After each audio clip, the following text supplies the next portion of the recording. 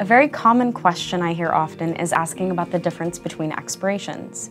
One for my physical card and one for my doctor's recommendation. The expiration on your medical marijuana use card is located at the bottom right-hand corner beside the patient's date of birth. You will renew through the state of Florida's medical marijuana use registry one time annually for $77.75. Per the state of Florida, in order to continue the use of your MMU card, you must renew with a certified physician every 210 days or 7 months to maintain a valid recommendation.